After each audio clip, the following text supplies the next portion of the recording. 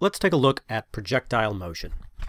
And actually, before we even get to projectile motion, let's talk about something called free fall. Free fall is defined as motion where the only force acting on the object is the gravitational force. So free fall is a situation where the only force acting on the object is gravitational force. So, for example, if you were to drop an object, and let's ignore air resistance for the moment, but if you were to drop an object, after it leaves your hand, and before it hits the floor or the ground, the only force that's acting on that object is the gravitational force. There's no normal force, there's no friction force, there's no tension force, none of that. There's only a gravitational force. So that object is in free fall.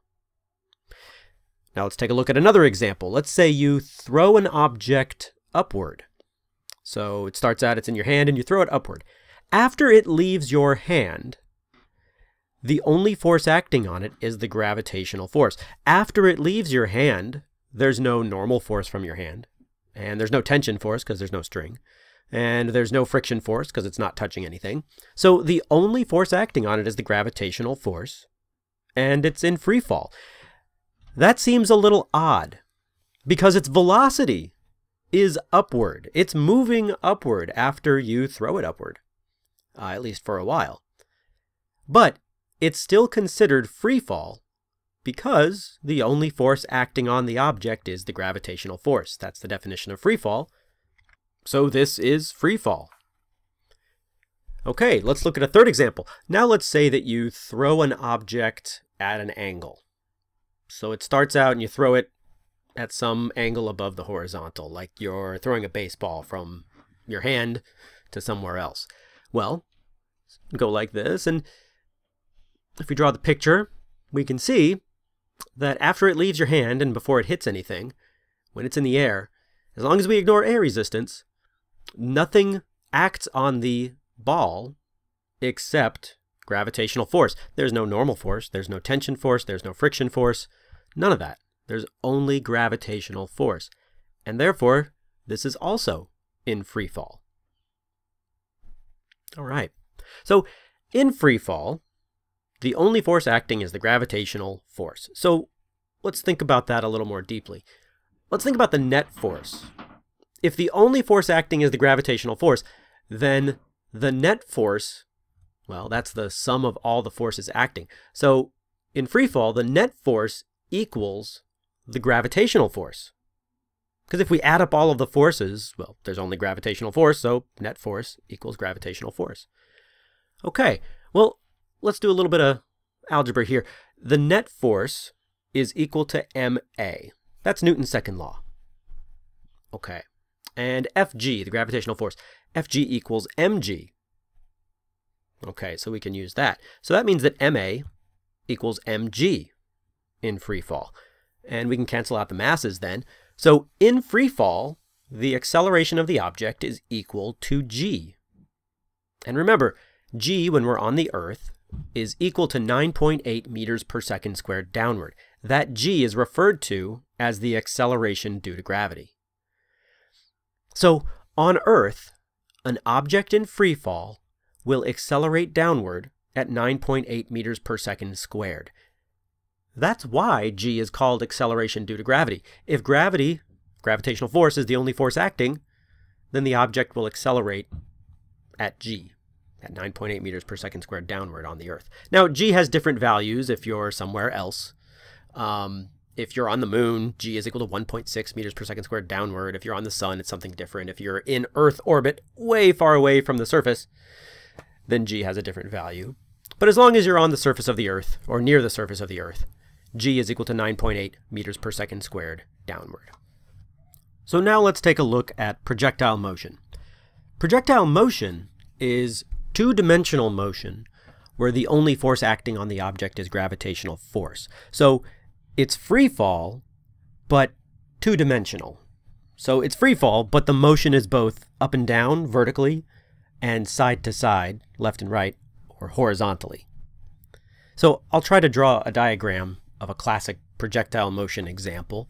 It turns out, we'll see this a little bit later, but in projectile motion, the path of the object is a parabola. So I'll try and draw the object in a couple of places along its path as it moves. And yeah, it kind of does this kind of thing. And I'll draw the velocity in there. And in every point of projectile motion, the only force acting is gravitational force. Because remember, it's free fall. The only force acting is gravitational force. And also, at every moment, as long as we're near the surface of the Earth, the acceleration of the object is 9.8 meters per second squared downward. The acceleration is equal to g. Now, when we analyze projectile motion, the key in almost every case is to break it down into horizontal and vertical parts, and then look at the horizontal parts individually and look at the vertical parts individually.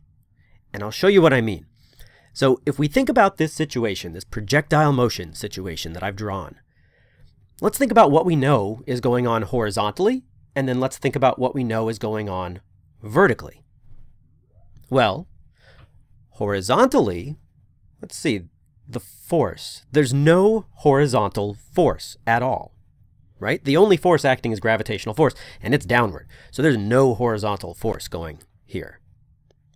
Now vertically, if we go over there to vertically, well, the force that's acting vertically is the gravitational force, and it's downward. So there's a downward gravitational force at every point in the motion. Let's think about the acceleration horizontally. Well, there's no force horizontally, so there's no acceleration horizontally.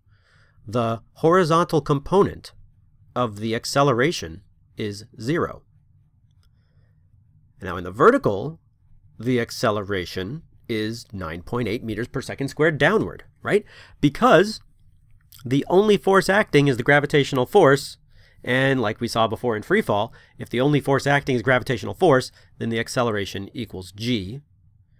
So in projectile motion, the vertical acceleration is 9.8 meters per second squared downward. Now let's think about what we can say about the velocity. Well, horizontally, there's no horizontal acceleration. So horizontally, the velocity is constant. The horizontal velocity is constant in projectile motion. And we can say that as Vx is constant.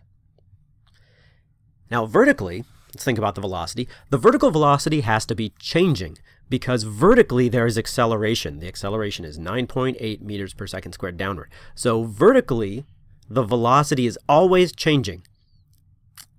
And because the acceleration is downward vertically, the velocity is always becoming either less upward or more downward. It's always accelerating downward, so the velocity is always becoming less upward or more downward. So those are kind of the basics of how we're going to deal with projectile motion. We split it up into horizontal and vertical, and now we have this information about the horizontal motion and this information about the vertical motion. Now I'm going to add two other little facts in there, and I'm not going to prove them right now. But the trajectory of the projectile refers to the path that the projectile takes. So the path that it takes in space. So if you were to trace its motion, that's the trajectory. And it turns out that for projectile motion, if we ignore air resistance, the trajectory of the projectile is a parabola. Also, at any point in its trajectory, the velocity is always tangent to the path.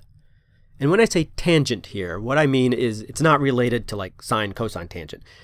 What I mean by tangent is that it's parallel to the curve at that point. Or it has the same slope as the curve does at that point.